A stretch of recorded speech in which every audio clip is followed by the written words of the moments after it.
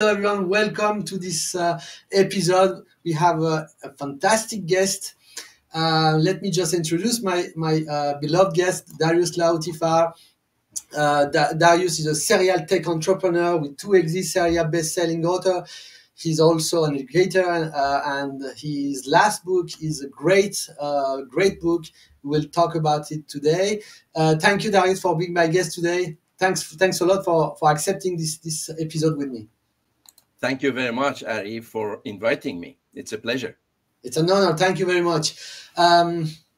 Let's say, because today is totally devoted to your last book. Let me show it on screen. Leadership by Cyrus the Great, unlocking Xenophon's Cyropaedia. Sorry for I will share the better picture later.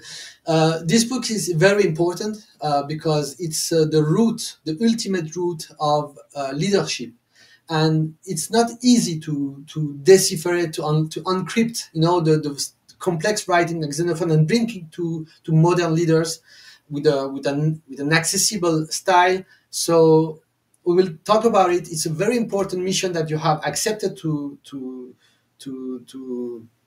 do it on your time for the good of everyone. So thank you again for this, but we will deep dive into it. Just before we start talking about the book, I would like to know you better and talk about a little bit about your backstory. Who are you? Where are you from? And what is your journey before becoming the man who you are today? Do you agree with this plan? Absolutely, with pleasure. I was born in Iran, raised mostly in Iran. I was a teenager when I moved to France, to Paris. I was more kind of bilingual, English, Persian. So France was not planned to be in my journey, but the events in 78, 79 back in Iran, and the hostages in Tehran, U.S. embassy closed, U.K. embassy closed. I landed in Paris, and I loved it. I made my life basically in France. I went to the École Centrale, class prépa. For those who are familiar with the French system of engineering schools, I went to that system. I was good in math. I was highly ranked, not to say first, both in Tehran and in the engineering school.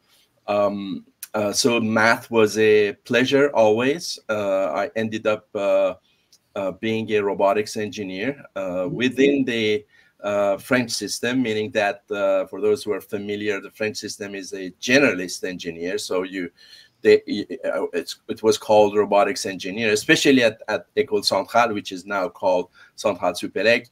It meant that we were doing, in our projects, we were building homes, ingénieur génie civil, in civil engineering, for instance, or electronics. We were building cars and so on.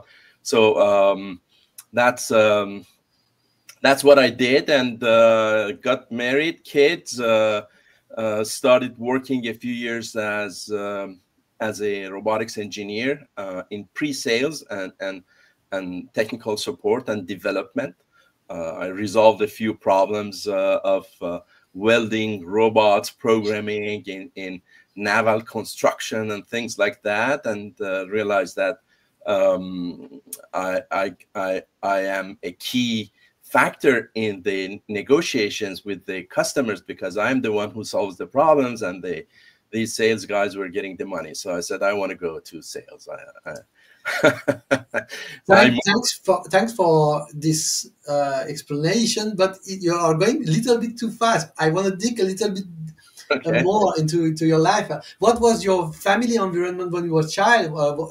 Was your parents scientists, engineers, entrepreneurs? How was your let's say your normal life when you were a child or teen?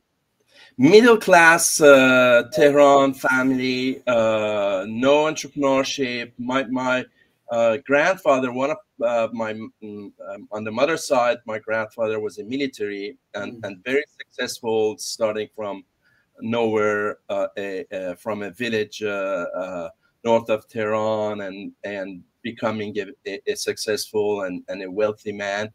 My parents were middle class, a public servant. My dad was a public servant, so not at all entrepreneur.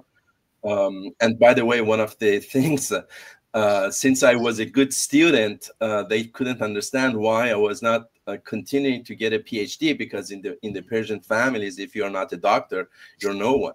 So, and the anecdote is that I actually registered. I signed up for the PhD after École Centrale, so that my parents keep being happy.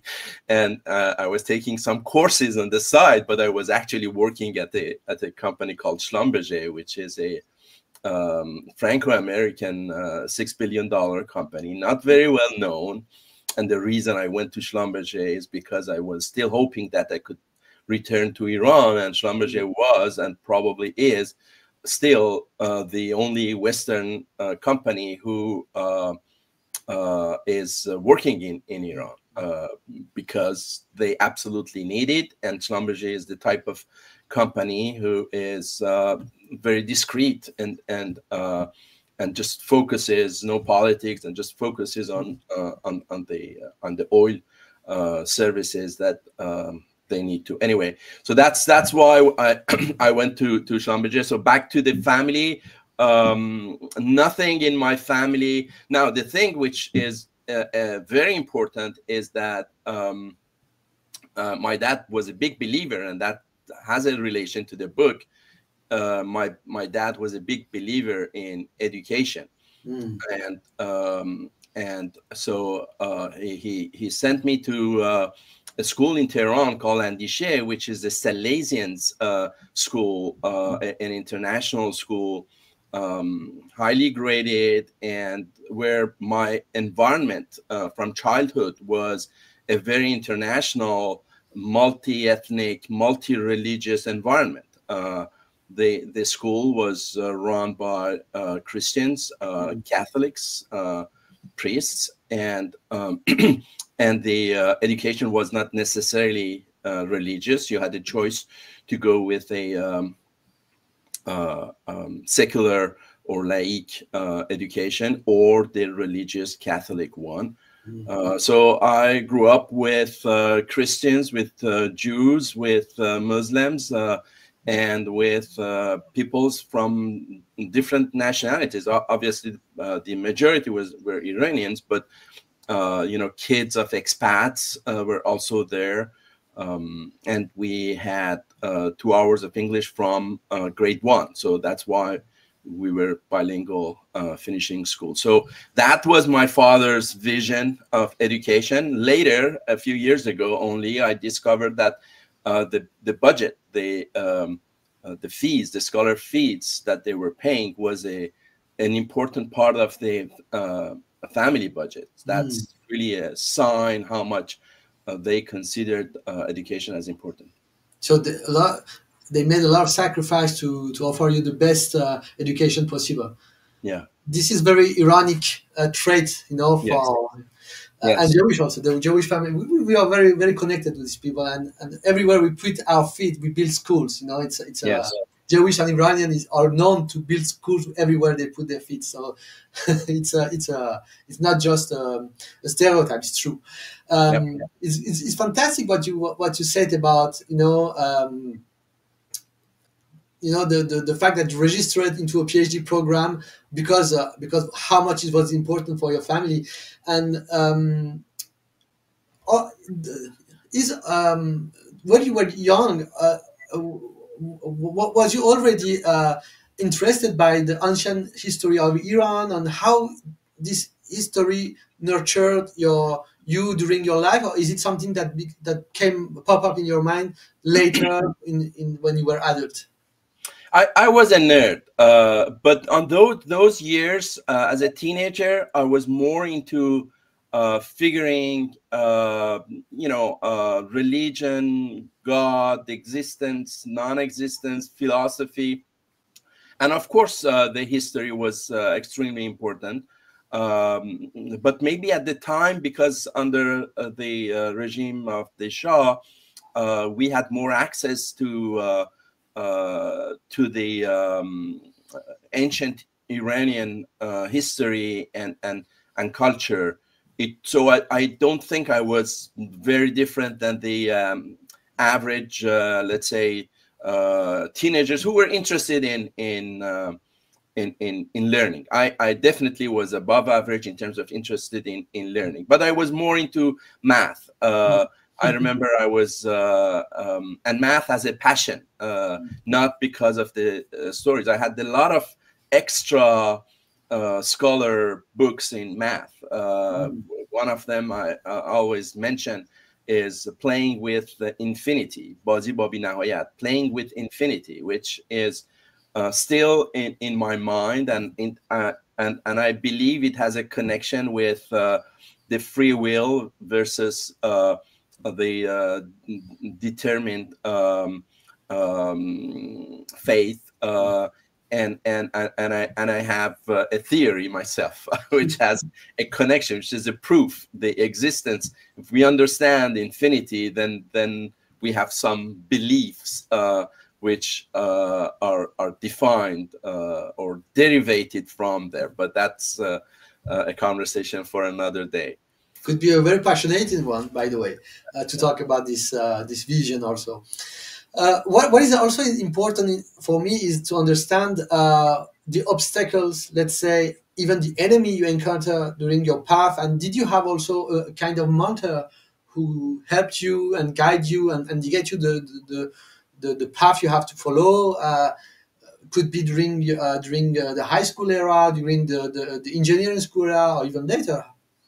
No, I would say I was impressed by a few people. One of them was the author of this book, Playing with Infinity, who happened to be our teacher since we were a highly ranked school. Parviz Shahriyari was our teacher. So I was lucky to have interactions and discussions with him. So, but that was limited to the vision of math and the link between mathematics and philosophy. Later in my career, well later, actually, when one of my startups, I had a board member who became the board member who was mentoring me, was another graduate of École Centrale, Jean-Pierre Germaud, and he was much older than me. He was even older than the age of my dad, and he was retired.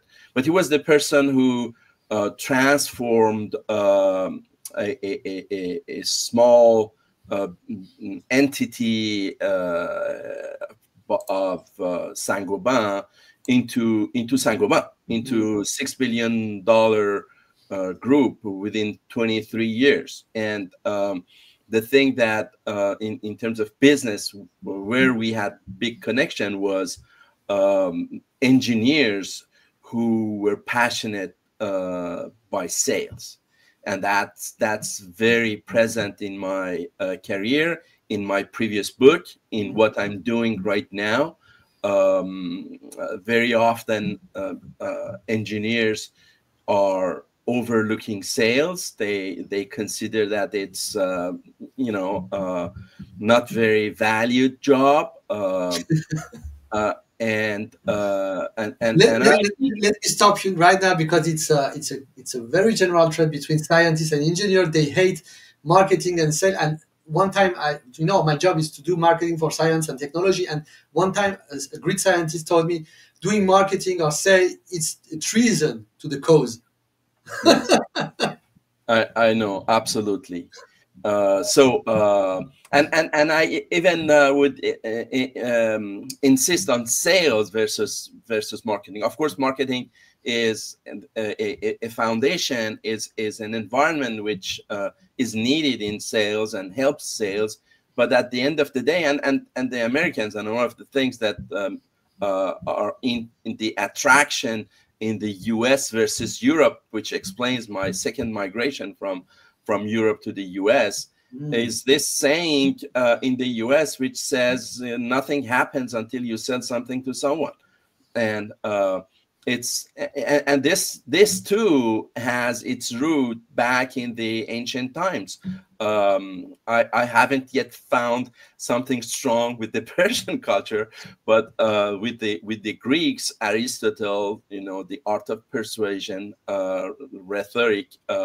It's the first sales book in history where he explains how to convince people, how to convince, and it is, it's the beginning. That's why nothing happens if you don't sell something to someone. If I'm not convincing people that Cyrus books is worth reading, there is nothing will happen. There is no point. Absolutely. And by the way, if only Alexander the Great didn't burn, the library of Persepolis, maybe today we will know that we will have much more information about how the Persian, the Iranian were good at commerce, and because you have this fantastic, beautiful first name Darius, but Darius the Great, one of the descendants of Cyrus, built the Silk Road. What is the Silk Road? Is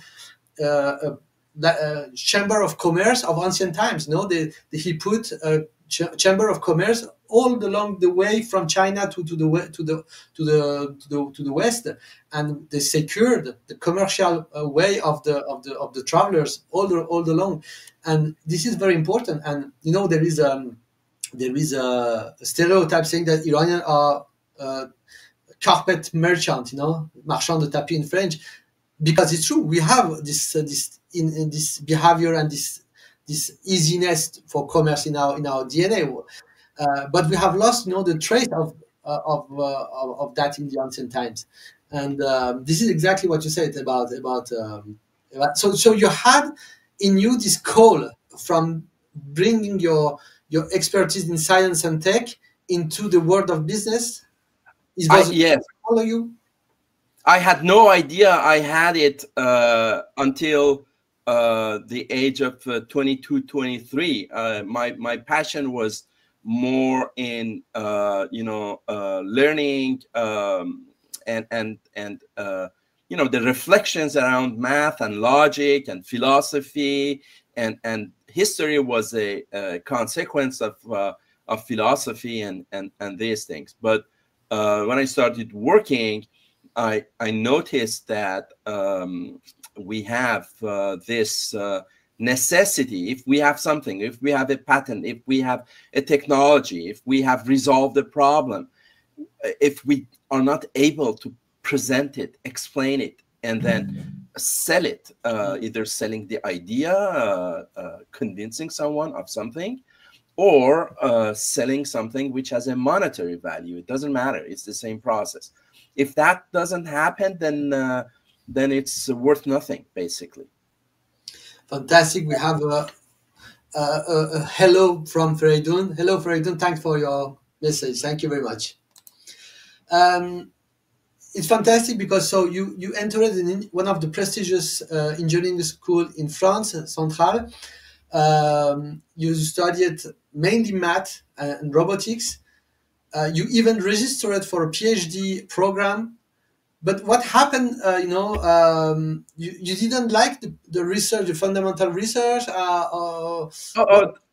I barely assisted to courses. It was just for my parents. Very seriously, it was just for them to kind of be happy and for a while, and so that maybe they will see that I'm successful in the industrial world or the business world, and they would be less needing this recognition. But this happened actually at the second stage, as I mentioned. After a few years of engineering, after 4 years, after 3 years, I was promoted to the director of the technical team. So I had a path towards management, which is usually appreciated. But I decided after 1 year of first level management, that type of management, to get back to an individual contributor, but go to sales. So that move to sales was also interesting. My managers, the head of the entity, was convinced that I would fail. They were thinking that I'm a problem solver in robotics, and not a salesperson. I had a lot of buttons in my face, thick glasses, and the nerdy look, and obviously I had an accent, speaking French. Maybe not obviously, because I lost a lot of that, but it was still the very first years. And by the way, is another story which is also interesting, that we may want to talk about it, and that's related to education.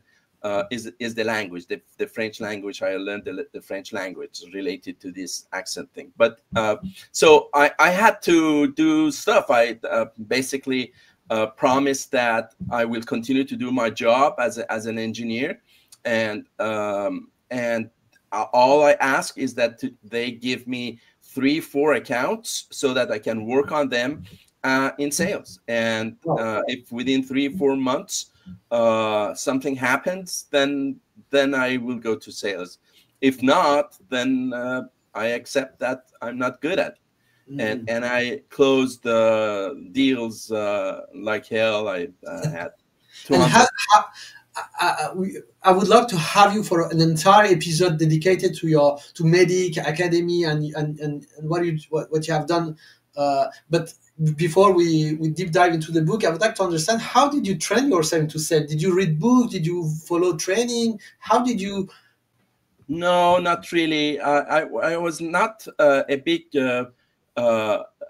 that type of book readers. The only books were in fundamental science, and I didn't even know that you could learn things like that. No, I think it was this problem solving reflexes that helped me in sales. But also those 3 years that I was as an engineer, I was watching salespeople, how they are dealing, and seeing where they could improve and where they could not.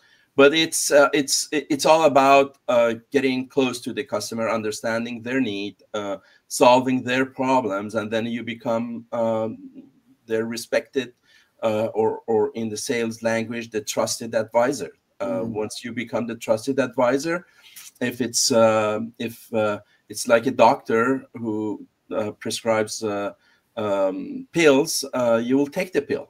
So if that pill is $100,000 cost, they have to pay it. So why the reason I brought it is that and related to my parents and also my environment, because by then, 3 years into engineering, I have my ex schoolmates from Centrale, other engineers that we were obviously talking, and they were friends, and colleagues in the company, and my parents and family environment. When I was talking about moving to sales, everyone was saying, "Are you crazy? I mean, seriously, Darius, have you done all this to go to become a salesperson?" And they were deeply disappointed in me. But I was convinced that this was necessary, and they only believed in what I was saying a couple years later, because my growth in terms of career inside the corporate America, corporate international, was very fast. Within 2 years, I became the head of the entity and became the CEO of Schlumberger CAD-CAM entity in Southern Europe with $10 million. And I was only 28 when I became CEO of this entity. Then everyone became satisfied. So, okay, that's a good title. We like it. And there was no more request and where do you stand with your PhD or where do you stand with your engineering school. Fantastic. And you also launched your own company, right? I'm sorry, I did what? Did you you also launched your own company, right? Not at that time. I didn't start my own company until somewhere in late 30s. That's actually something that I advise a lot to engineers, and I recommend people to go to large companies so that you understand, and then spend a few years and you understand how it works in those big companies, and then go to a smaller company to get closer to entrepreneurship, see how growth happens from a small company to a big one, then become an entrepreneur. In the meantime, you also build yourself financially so that you have some reserve in case something goes wrong as an entrepreneur. But some people have this in their DNA, and they cannot be patient for 5 or 10 years of being an employee, and they want to be their own boss from day one. And I totally understand them. But that's not what I did. I was first an employee. Now you have this fantastic training company, MEDDIC Academy, and let me tell to people who don't know you that you are one of the heavyweight trainer in a B2B sale in the United States, and it's true. We have also some equivalent of you in France, like Michael Aguilar, that I say hello. And you are literally a kind of heavyweight trainer in sale, B2B sale in the United States. So it will be a fantastic honor if you can have another episode just about the MEDDIC Academy and the sale. Yes, compared to Michael Aguilar, who is absolutely fantastic. My clients are really only on high-end B2B tech sales. So I have much less clients, and they are exclusively there. It's not that my methodology doesn't apply to other types of sales. It does, but somehow the tech people have been super fast and enthusiastic. So I have trained people at Google Cloud, Amazon Web Services, Oracle, Salesforce. If you look at the top 10 tech B2B B2B companies, their sales practices are directly derived from MEDDIC and MEDDPIC, and I have, in a way or another, trained some or all of their sales forces. It's absolutely fascinating, because I think it's the history of the Iranian, just like Cyrus and many other people, or even prophet like Zoroaster, who are most the West has taken the knowledge but they don't sit them. It's exactly the same thing with you. There are many people who take your MEDDIC training and they adapt it with their needs, but they don't see it. It's our fate. We have a question from Ali Malihi, who is also very interested by philosophy. So I will share it, but I don't get the. So let me read it. Darius, as a problem solver, technology nerd, and a historian, can you hypothesize our path of existence from Genesis, Ruse Azar, to infinity, Ruse Abad? Assuming there is an afterlife, will we see Cyrus the Great and our loved one in a 5th or 10th dimension? I believe yes, but if data is eternal, could its lineage guide us towards infinity? Could we trace data toward the beginning? Thank you, Ali, for this question. Wow. Yes, I don't know. I have no clue. Yes, on the infinity, all I can say, if as long as and the one of the elements of that relationship between infinity and fate and future is that if we understand infinity, then we understand that we have always been and we will always be. There is no Ruze Azal and Ruze Abad. There is no beginning and no end, because you can obviously ask the question, and then what was before that? If we need a beginning, it doesn't make sense with the infinity.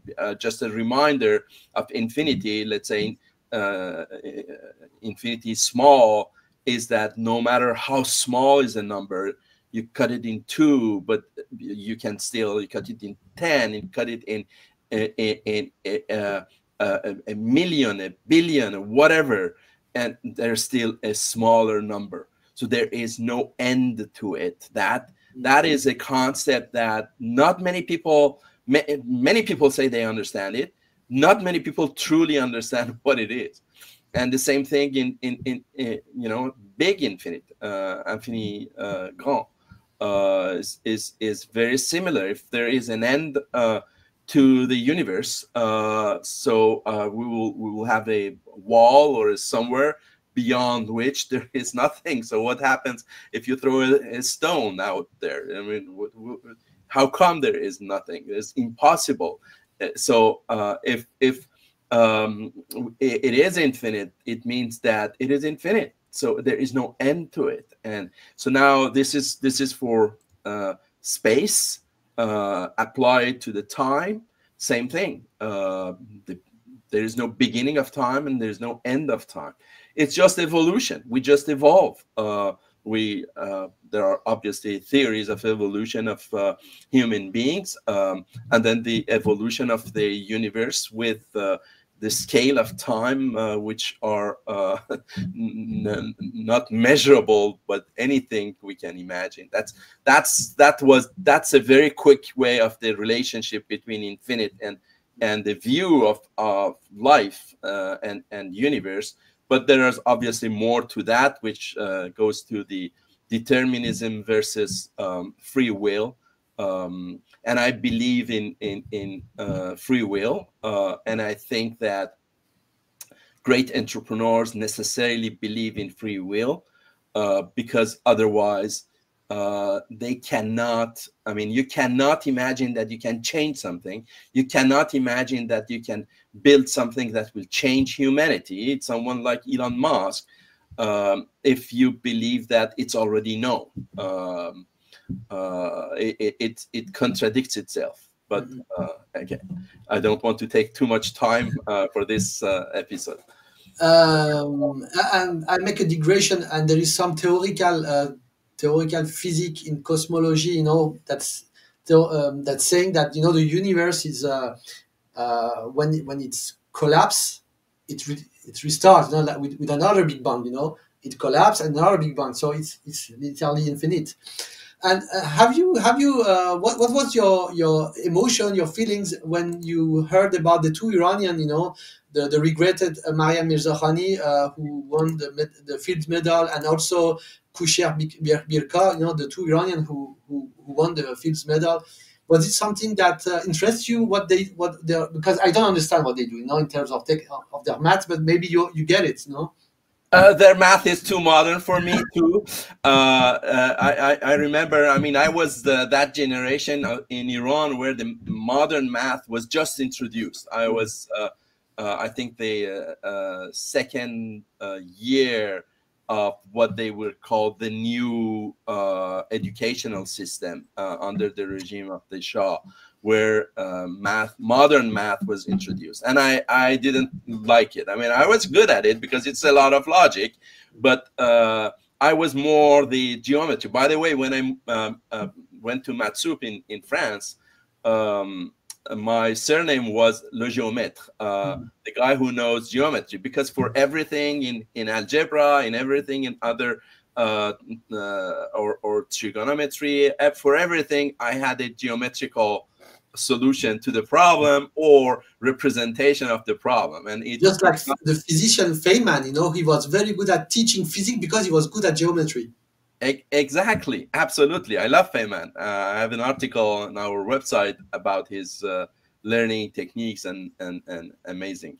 And Maria Mirzakhani was a geometer too. Yes, yes. So I have admiration, but sadly, I never had the opportunity to sit down and focus on her work and read her books or anything. But did you feel some kind of I don't know pleasure or honor to hear in the press that they won this prize?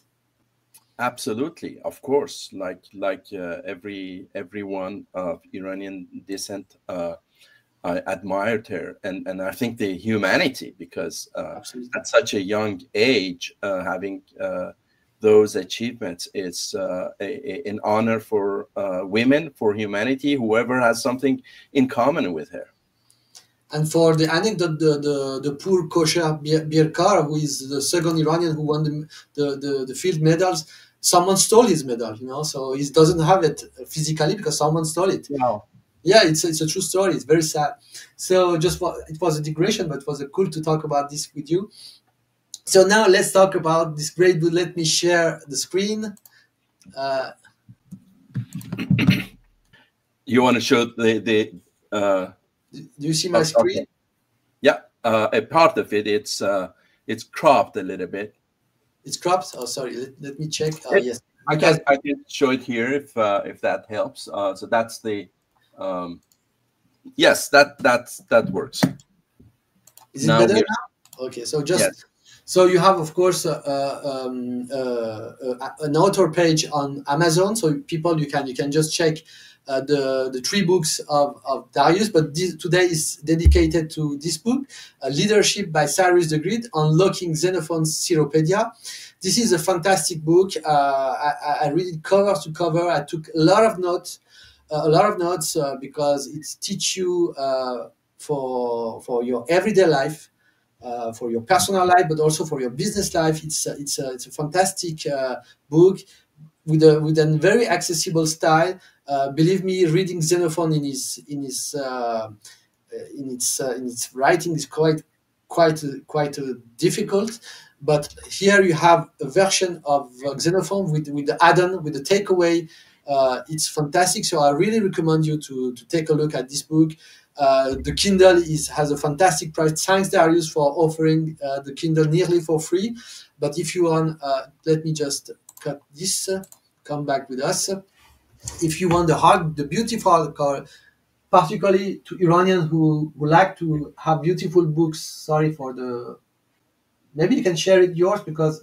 Yes, I have this the soft cover, which is a smaller. It's still a 6x9 in inches, so it's still a bigger paperback than usual, and it's all in color inside, just like the big book.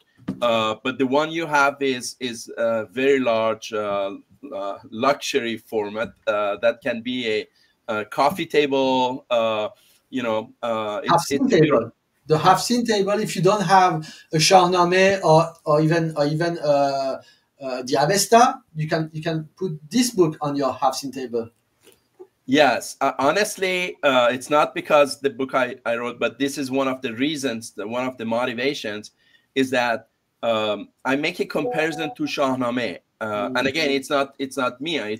Obviously it's a 70% edit of Xenophon's book. I don't consider this as my book. I have just humbly added some stuff to it to make it accessible to everyone. That's all I did. So comparing Cyropaedia accessible edition that I prepared to Shahnameh, let's mention a few things. Shahnameh is fantastic. I have the big edition of it, huge edition. I love it. From time to time, I just read some poems there. Shahnameh is a book in Persian, written by a Persian, to say all great things about Persians. We love it, great, but it's just self-promotion. Cyropaedia is the contrary. Cyropaedia is a Greek philosopher and historian very respectable student of Socrates, and he admires Cyrus the Great. He admires the Persian culture. He writes, you may have noticed it in the book, there's at least 3 areas in the book. He says, the noble Persians. For him, as a Greek person, he sees Persians as kind of superior ethnicity, superior culture and civilization that he's learning from.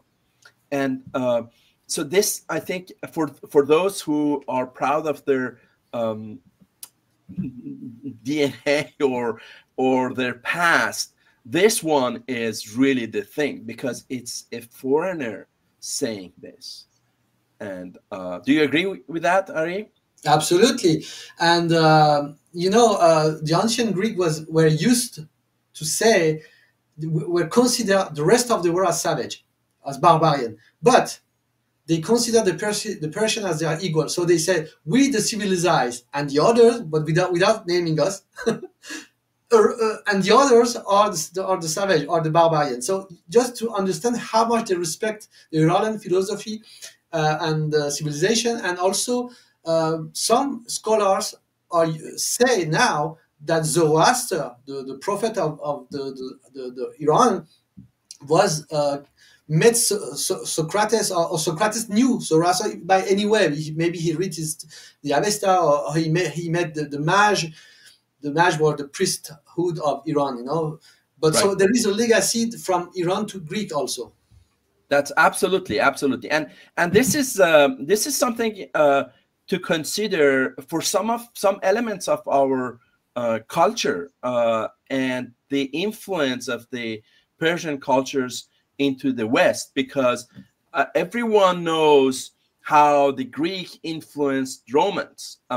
This Roman civilization was sourced through Greeks. Mm-hmm. And everyone knows that the European civilization in the 17th, 18th, 19th, even 20th century were derived from the Roman Empire.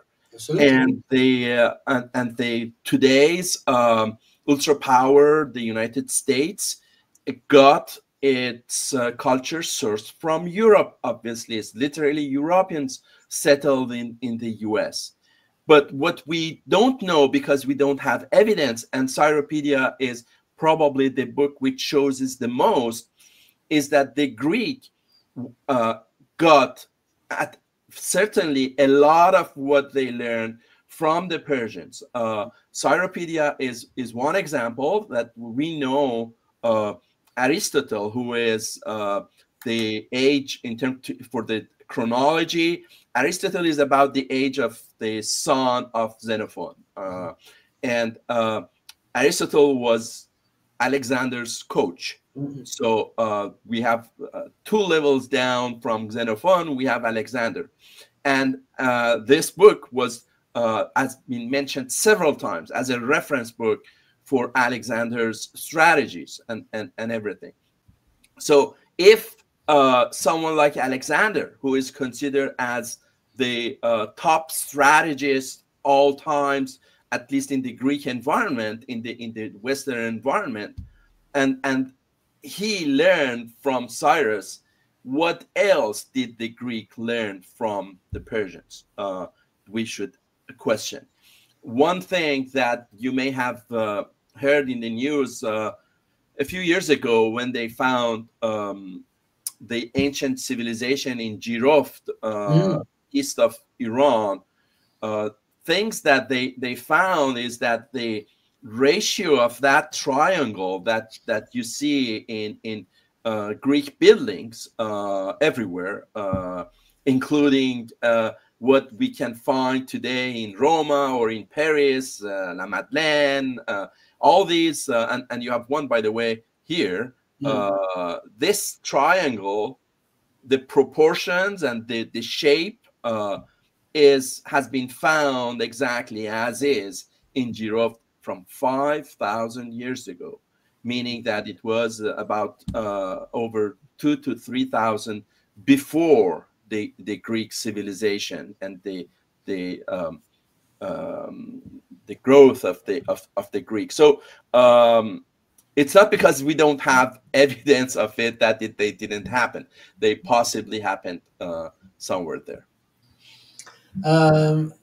Just maybe a quote from Ali Malihi: Cyropaedia and Shahnameh are very different, like apple and orange. Shahnameh is an epic and all about mythology. I don't agree with you, Ali, because Shahnameh is intermingled between history and also mythology, and mythology is also a way to talk about history, of course, without the precision of modern historian, but it's how people back then talk about their history. Mythology is what is called now, but for them it was history. Absolutely, I agree with you. And if I may add something real here, is that we call it mythology because we don't somehow believe in it, so we call it mythology. And this actually exists. I don't know if it's in Ali's text, which I can't read fully, but I just see the reason I'm bringing up is that he mentions Herodot versus Xenophon for many years, because there are some inconsistency, not a lot, but there are some inconsistency between the way Xenophon describes Cyrus and the way Herodot describes the history there. A lot of people, especially in the past century, were saying, oh, Xenophon's is mythology. And for many years in the past century, Cyropaedia was considered exactly like Shahnameh, half mythology, imagination of Xenophon. Let me say a few things. First of all, history is describing the perception of the one who writes it. Even the very recent history, even the thing which happened this year, I don't want to, obviously we don't want to talk about the ongoing politics, but look at the pandemic. Right now, at least in the US, even in Europe, there are very opposite views of what was this pandemic. Just something which is so new, so present. We have all the evidence. We have everything to dig into that, but still there are two opposite views of what happened with the pandemic. And the history which will be written about the pandemic is going to be two different versions. One will be predominant somehow, who knows which one, and the other one will be said that, yeah, there are some other guys who say the other things.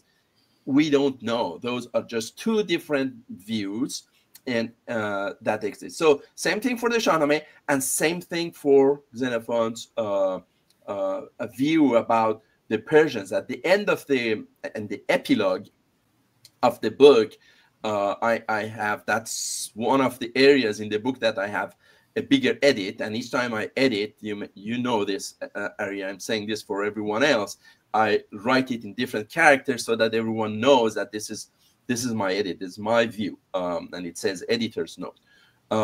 That one of the reasons possibly that other Greek authors and Western authors during all these years, during 2,400 years, have criticized things about Cyropaedia regarding the truth versus mythology, is that it's not pleasant when he is saying Persians invented this, Persians created this, we learned it from Persians nobles, etc.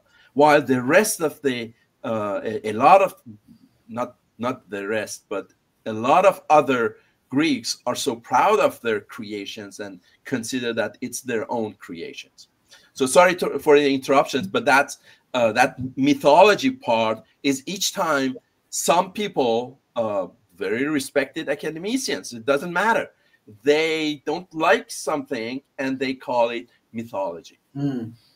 By the way, just to, as a digression on Shahnameh, either in the first part of the Shahnameh, now scholar with language helped with mathematician and computer science that has deciphered that the first part of the Shahnameh that is very mythological, not historical, is in fact the roots of Indo-European mythology or base of belief.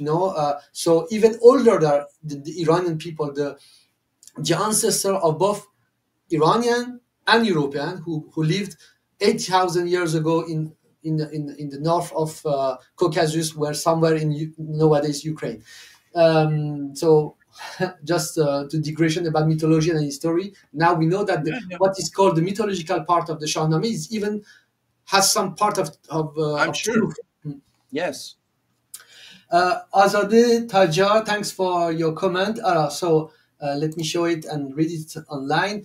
Empire and civilization share ideas and innovation. Absolutely. The fusion that Mr. Lahoutifard refers to between Persian and Greek became Hellenism. In fact, Alexander the Great and the Seleucids found that they could Hellenize us, but they became Persian. This is my personal view. But there are many examples of this between the West and the East. Of course, Mithraism, which was the ancient practice of the Persian, which was a type of Zoroastrianism, was brought to Rome by Roman soldiers. Absolutely, the Roman legionnaires, the Roman elite soldier practiced Mithraism, which was an Iranic religion derived from Zoroastrianism. Perhaps the issue that we face right now is how, as Iranians, to become more aware of our Iranic wisdom and culture, of course, and to draw from it in our day-to-day. I think it's a question for you. I'm sorry. Which part is the question for me? Becoming aware of who we are and our culture and our legacy, and of course, that's one of the key points, and I'm working on the Persian translation of my book, because Iranians today need to be aware of what's going on. I should, since we have a lot of this. Am I? Yeah, I hear. Yeah, you come back. So you just talk about the translation of your book for Iranian and how much. Yeah, I was briefly saying that I'm working on the translation, and it will be available sometime soon, I hope. And the present Iran and present Iranians have a lot to learn about it, and that's why I actually brought the comparison to Shahnameh. My dream is that Xenophon's Cyropaedia become as famous as Shahnameh, exactly because it's a foreigner, it's a Greek author praising the good habits of the Persians and the noble Persians, as he calls them, in the book several times. So I think it's really worth. Now, this conversation, I love it. It's amazing. We are into history, philosophy, etc. I don't consider myself at all as a history scholar or anything. I love history. I read books of history, but the reason of my interest, the reason I wrote this book, is the link to leadership, management, and leadership is not necessarily, we're doing this on LinkedIn, but I've done similar podcasts on a more like Instagram and Facebook social networks that are not necessarily that professional. And I always say that leadership is not necessarily in the corporate environment. It's not for managers. Leadership, the definition, and by the way, it's also in the introduction of the book, is the ability to influence others so that they do achieve or work towards the common goals, the goals that you have set, that they approve it, and influencing them so that they go towards these goals with pleasure, with love, wanting to do that. That's leadership. And if if we understand and agree with this definition of leadership, leadership, the first, as soon as you have a couple, there is leadership. And literally in couples, there are, in many couples, most couples, I would say, there's always one leader, one who likes to be led, enjoys being led, and one who enjoys leading. And obviously, even in a more important way, in a family, parents are leaders. So parenthood is something which is totally under attack, in my opinion, in the society right now for a lot of reasons. Going back to basics with what we learn from this book helps us in the leadership. I can give examples. One of the things that we see in Cyrus is this personality of a very generous, very kind, very open and flexible, but he doesn't make any joke if someone fails in their achievements. He is at the same time promoting and encouraging and giving bonuses to those who are achieving their goals. At the same time, he demotes and downgrades and penalizes those who fail in what they are doing. No joking. It's not so if you don't have that, you cannot train, educate. At the very beginning, you mentioned what I have from my own family and my father, that education, and that may be something. And we talked about Persians liking their kids' education. That is potentially coming from Cyrus, because if you read the book, you will see how important is education. He says number one thing at the beginning everywhere, and that one of the reasons Xenophon is writing this is because it's in the name of the book. Cyropaedia in Greek is the education, how we learn from Cyrus both, and how Cyrus got educated. There is a you know that there is at least the first quarter, 25% of the book is focused on about how Cyrus himself got educated. What was his education looking like? Who influenced him? His conversations with his father, his conversations with his grandfather, his speeches, and so on. Absolutely. How did you get the idea to work on this book? Because it's a life mission, you know. So it's not something easy. How the idea pop up in your mind, and how did you work on it? What was your workflow on making modern version of Xenophon writings? First time I noticed this book, this is the version that I first saw. And if you, I don't know if you can see it, it's too white, like this. It's just text. It's text. There is no subtitle. There is not even a table of content.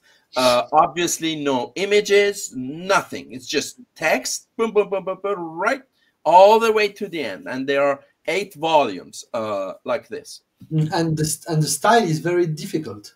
The style is very difficult. It's translated in the 18th century, and gosh, it was not easy to understand. I was so motivated to learn from the book, and it was very hard to read. Maybe I read 25%, but it was constantly a book not far, so that I can continue reading and understanding what we're talking about. Then I came across, I don't know if I have it somewhere here, in another book of Larry Hendricks. In the book I mentioned it, I found it here. Larry's book is this one. Yeah, absolutely. This is Larry Hendricks' book that I loved, and this one made it easier to read, because it's modern English, and he added some subtitles. But there are, and I am grateful to Larry. He is listed in the book among persons to whom I'm extremely grateful for what he did. That said, there are things that I didn't like. Otherwise, I wouldn't write this book. So what are the things that I didn't like? First of all, it's not, for two big reasons, it's not the real book. Meaning that there are, I think, 18 chapters in the book, in the contents page. It has nothing to do with Cyropaedia. Cyropaedia has 8, it's called books or volume or whatever, sections, big chapters, I would say, and each one has between 5 to 10 sections in it. And they represent something. They represent the life of Cyrus, from his education, from the time he spent with his grandpa in the Med region, today's Kurdistan region, and then the first army that he created, how he created, and then Armenia's conquest, what happened then, and then region by region we have that. You don't see that in Larry's book. It's there that order of the history part, the life of Cyrus part is not there. Larry has focused on the leadership, and on the leadership itself. All he does, again, I'm super grateful, but all he has done is just a one sentence, sometimes a phrase of leadership. I have developed at least a paragraph, sometimes a full page, detailing what we mean here. Why did Cyrus do this? What is the flexibility he is referring to, and how it applies to today's leadership management? And maybe I'm luckier than Larry in the sense that it's my business. I am seeing corporate leaders every day having challenges with these issues, and I teach that, and it's part of the programs that we have. So maybe it was easier for me to develop the leadership part in the form of big sections. They are clearly identified in the book as I'm just opening one section as a lesson like this, and there are obviously a lot of them, almost on every page. Absolutely. That's the second thing. And the third thing that I really didn't like, Larry, and he explains it at the beginning of the book, has decided to narrate it as a first person. So it's Cyrus narrating his life. I did this, I did that. And I thought it appeared narcissistic. It appeared very self-centered. I did that because it's totally different. Xenophon was praising him. Maybe Cyrus would never talk this way about himself, but Xenophon was praising him, putting these words in the mouth of Cyrus, saying this way is not the reality. So that's the third reason I thought it was not really Cyropaedia. So I wanted to get back to Cyropaedia, and if someone doesn't even want to read my parts, they are very clear. The summary, the blue parts, there are the additional part, the additions, the edited parts, and the rest of it is just rewriting it in the modern English language. So I think it's it's closer edition, a more truthful edition of Cyropaedia. Absolutely. Maybe we can let's disclose some part of the book, the conquest of Babylon, and what is the leadership takeaway, and the Mountain story also, and also what is very interesting is how Cyrus behaved with the conquered people, and how he got the love of the conquered people. This is amazing in his story, you know. Most of the time conquerors are hated, but that's absolutely true. So yeah, we can absolutely. The conquest of Babylon, that's a very smart strategy. He basically first of all, Babylon was the most civilized, the most advanced city, and very rich of the world at the time. So just a reminder for those who are not seeing it that way. At the time, countries didn't mean much. The civilization was developed in the cities, and that's why in the democracy definition of the Greeks, they have the Athenians, they have the Spartans, they have the Macedonians. So because these are the cities, and so the city of Babylon was the most advanced at the time. So it was at a certain time, and this becomes the second city that Cyrus conquered. The first one was Sardis. Sardis was super wealthy because Sardis is today, is for those who can or are close to Turkey, is near Izmir, and the ruins can be seen. Sardis was a very wealthy city that he had just conquered, and they were already, the army had already been developed and was strong. So we are not at the beginning of his conquest. We are somewhere in the middle of the conquest. And the way he did it is I'm going to say in a very short manner. There is the Euphrates river, which goes through the city, and the city is totally protected by long walls and towers all around, where they would defend or they would attack anyone who would get close to the city.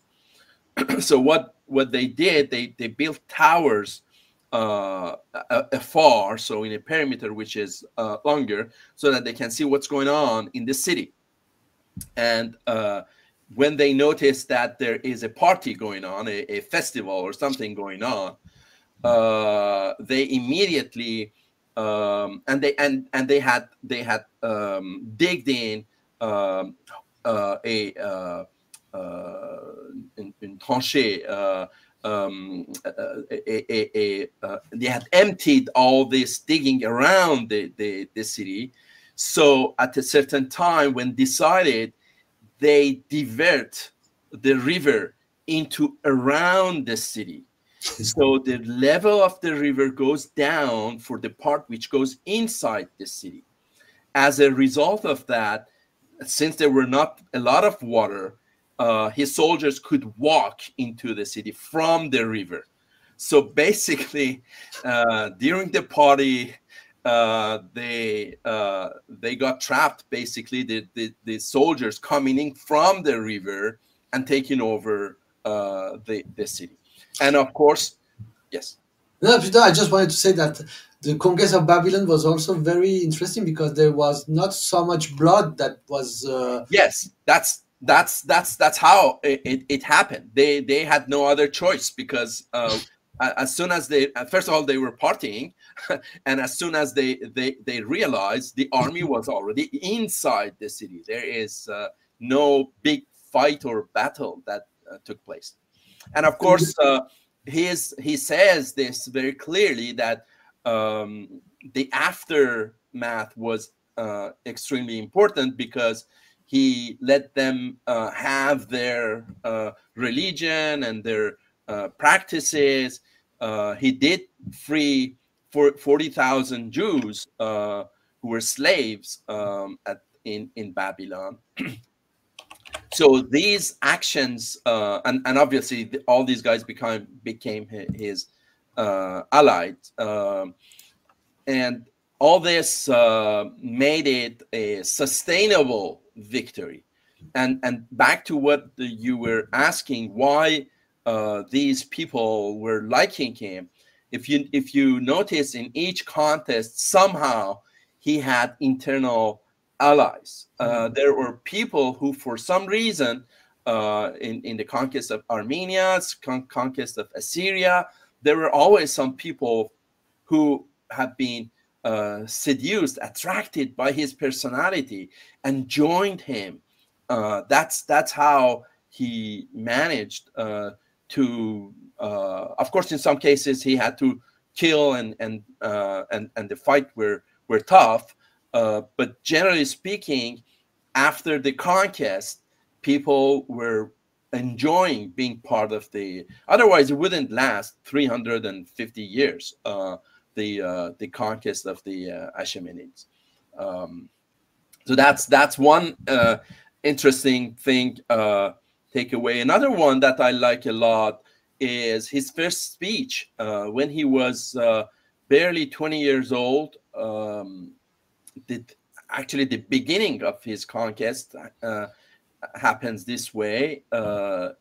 He had connected with her mother's family, the Medes, who were threatened for years by Assyrians. And once his grandpa passes, his uncle, mother's brother, being threatened by Assyrians, asks Cyrus to come and help them. And at the time, Cyrus was a prince in Persia, and the Persia of the time was a tiny region around Marvdasht, around the actual Persepolis today, Anshan, which is not very far either, part of the actual Khuzestan and part of the actual Fars province of existing Iran. So it's a very small region. He was a prince there, and they call him to come and help them. One thing which is similar to a practice in corporate today, which is co-optation. When you want to hire, when you're at PTC, when we were hiring fast, our best way to find new talents and hire was someone's internal company's recommendation, cooptation, cooptation, and that was practiced by Cyrus. This is how he built his first army. How did he do that? He asked friends and family that each of them introduced three persons who they didn't need to be soldiers, but they had the potential to become soldiers. So they were, in good health, but most importantly, they had the right attitude. He had some criteria of attitude. That's how he brought this together. And obviously, each of these three, he asked them to bring three more, and so on. So he built an army of 30,000 people this way within a short period of time, within months. And then he trained them, etc. And his famous speech, probably the first motivational speech of the history, probably. I've never seen any speech presented before, but I should be cautious about this. I've not done a specific research, so that's why I'm saying probably the first motivational speech in the history of humanity. It's amazing. He starts by saying that we are not doing this just to suffer and take the risk of being killed. We human beings do suffer for something when we hope getting something, and you are here because you hope getting something, and that something is the honor, is the pleasure of victory, and that's why this army is going to win. And there will be, of course, he mentions, there will, of course, wealth and comfort and good life after that. But the number one thing is your belief in winning and being proud of becoming a winner. When I read this, I said, wow, this is so modern. This is so modern to create a purpose. In sales leadership, we call this creating a purpose. I help companies create their annual sales kickoffs. I just came back from Barcelona, where one of my clients had 300 people in the room, and I helped them. I had a speech myself and workshops and so on for this group. And what I always say is that these people who are spending 2 days in their annual kickoff meetings, leaders should focus on 3 things: education, motivation, and purpose. And this third one, which purpose, is meaning that every individual in the company needs to have a purpose. There should be a reason why they are. Motivation, you can motivate people with money. You can motivate people with bonuses and things like that. But that doesn't give them a purpose. A purpose is saying, I am destined to fix this problem or to do this, and that will be my achievement. That will, when I go home and talk to my other half, this is what I'm proud of, or when I'm talking to my children. And of course, the beginning of everything is education. So in his speech, the first few months, he spent time educating them in, throwing javelins and defending and fighting, those things like that. It's great this part, because we see in many let's say peplum movie that you have the king or the general who commit to train the young, doing javelin and saber and so on, swording. But in fact, Cyrus do it for real. The king or the Prince Cyrus train the young doing the sword, the javelin, and the fighting, and that's fantastic. Oh yeah, one of the very first lessons that we see in the book is leading by example. Mm-hmm. He was fighting shoulder to shoulder with his guys. Mm-hmm. It's amazing. It gives me goosebumps when I'm talking about this. But everyone needs to read this, and not just Persians. I mean, this is humanity. This is how we have a purpose in life. Absolutely. Many people have to work to make a living without purpose. And if we find our purpose, then we are happy humans. Absolutely. I raise a point. Just as important business model and revenue model is to a business, the magic of Cyrus the Great was the way he induced loyalty of foreign land after conquering them. Absolutely. And I had a question about that. He never wanted to conquer and metamorphise their soul and way of life. Absolutely. He just installed a fair federal government that allowed states to have independence and work interoperably. So yes, this is very important, because when Cyrus conquered a city, a kingdom, he never humiliated people. By the way, during the battle, he has some kind of law to his soldier. He forbade looting, violence against women and children. So for that time, 2,050 years ago, where human life has no value, when people butcher each other every day, the modernity of his mind, of his soul, was something fantastic. Absolutely. And another story related to that is the love story of Panthea and Abradatas in the book. Panthea was considered the most beautiful woman on earth, and she was captured. And at the time, obviously, the emperor was having that as one of his wives. Cyrus at that time still was single and didn't have any. So he could easily, and he says, I don't even want to see her. Don't bring her to me, because that may trigger desire to wanting her. You told me that she's married and she has a husband gone to Bactrians for war or for whatever.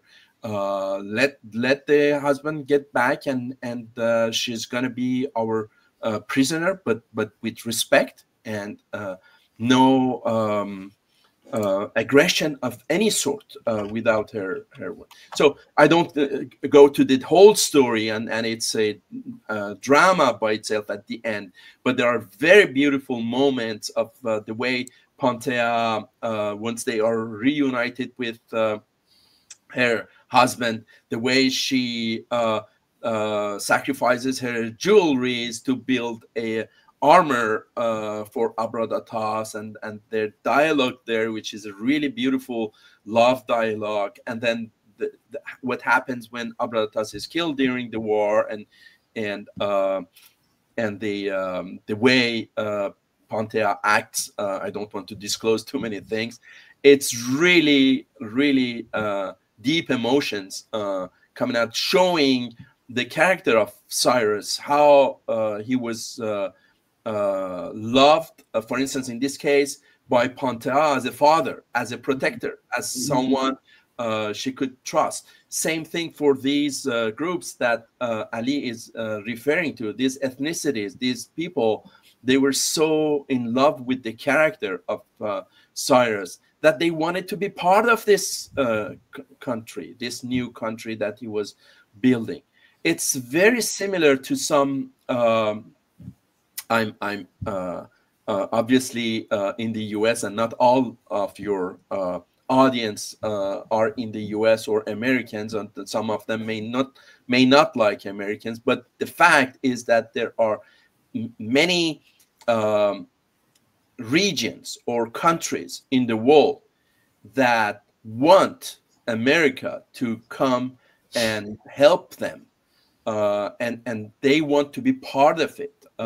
Not to mention the migration flow inside the U.S., where in the past 3 years we had 18 million illegals. That, even that aside, the attraction of a country that is succeeding, that is providing to their people freedom of speech, freedom of religion, a lot of freedoms. Well, people want it. Cyrus had enemies as well. Obviously, who doesn't have?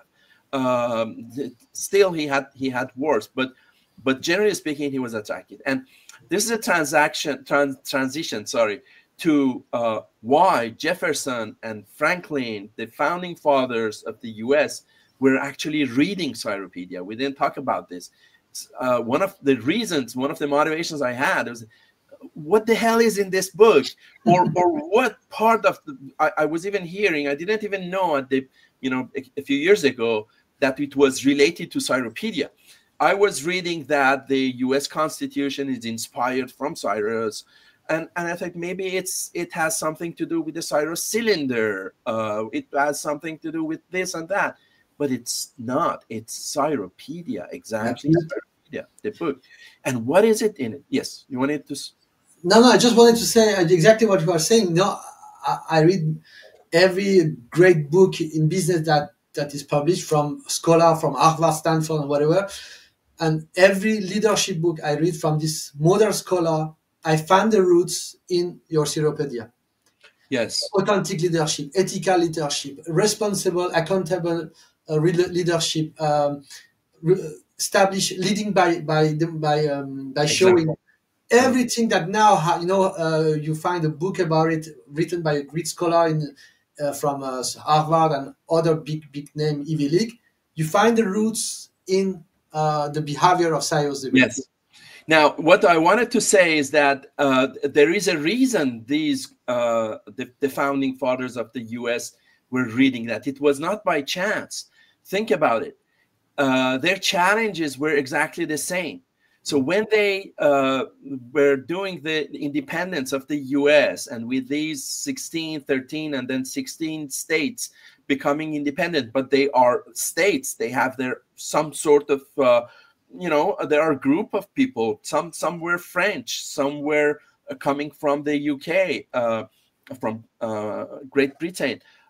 So how are we managing to create a system where they feel like their own country or state, but still have a country as united? So that's one thing. And the other thing is that these people are from, not many religions at the time. They were mainly Protestants and Catholics, mostly, but still, it was an issue. So they were saying, let's look into the history and see who had similar challenges. And bingo, they come across Cyrus, who had similar challenges, which is, I want a united country, I want a united empire, but still have some sort of independence from the ethnicities, from the people, so that they don't have the impression that we are imposing anything on them. Mm-hmm. So, and then there is slavery. At the time, at the time of the independence of the U.S., there was still slavery. Cyrus had also that problem to solve. And finally, the freedom that is so well known. So they said, okay, he has done it. How did he do it? Let's read that book and learn from it. That's how it did.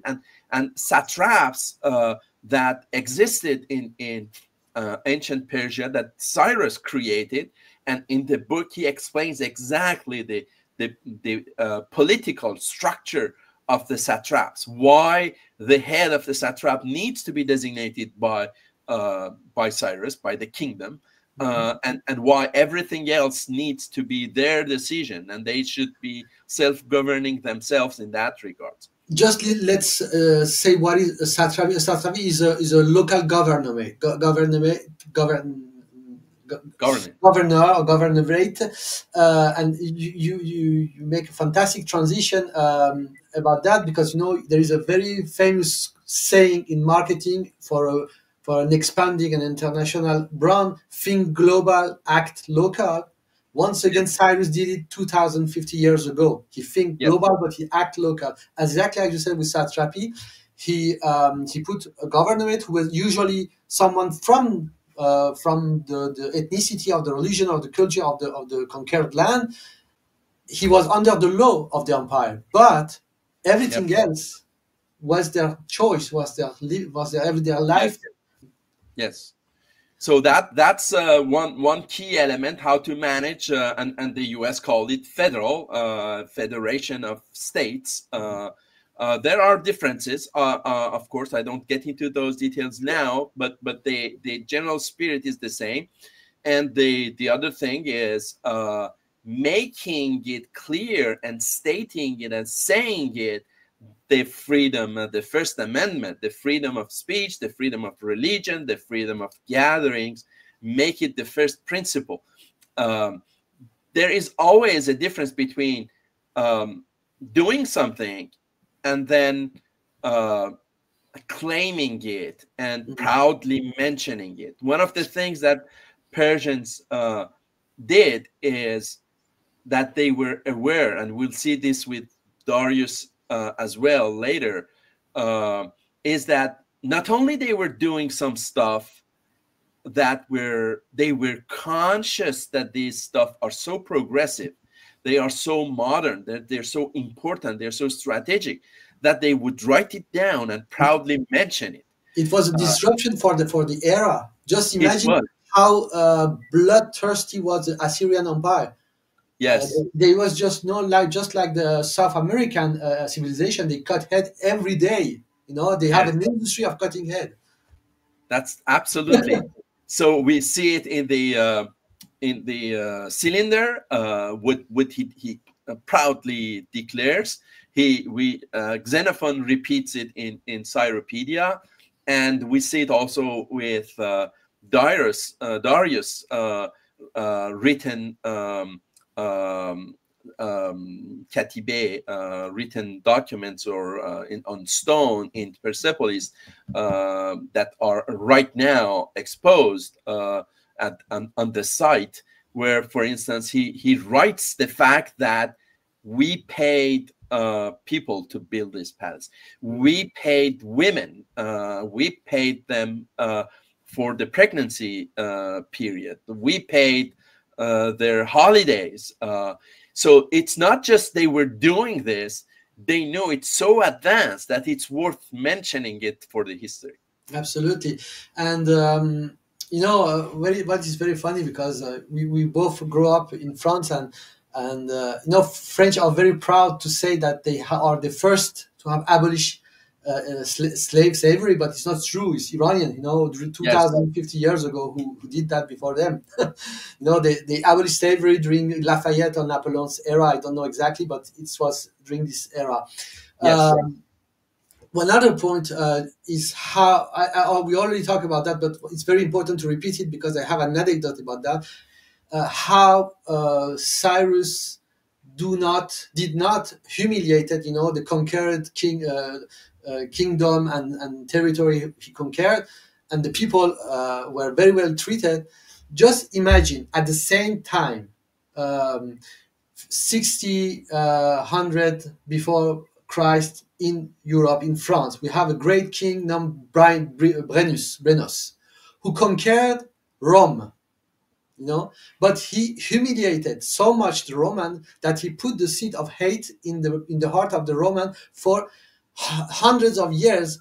And when Julius Caesar became the emperor, the only thing he had in his mind is to conquer and wipe out the Celtic people. So that's why it's very important to not humiliate the conquered people when you win. And even it's true today, when you do a merger and acquisition, do not humiliate it. Do not humiliate the tiny startup you bought, their team, their culture, their way of thinking, because you will lose a precious asset. Absolutely. Absolutely.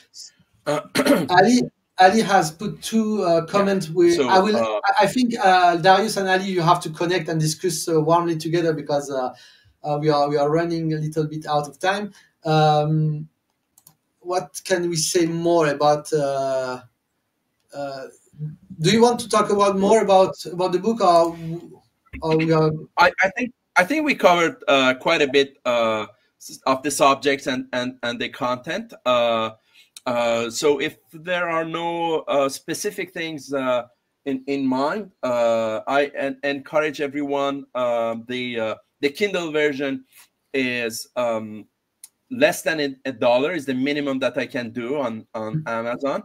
Also, as authors on Amazon, we have 5 days every 90 days to give it for free. So I have already used it 3 days, and there are 2 days coming until Cyrus Day. So on Cyrus Day, it will be free on Amazon Kindle, and it will be one more day somehow. So if you follow the Cyropaedia page or myself on LinkedIn, since we are doing this on LinkedIn, on other social media, obviously we announce that. So you will be informed to get a free copy if you like one. And of course, if you're more interested, obviously, you can get the higher level volumes.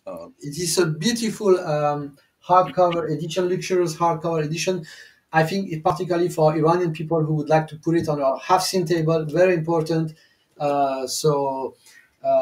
Thank you, Ali Parande. Also, thank you, Ali, for being with us.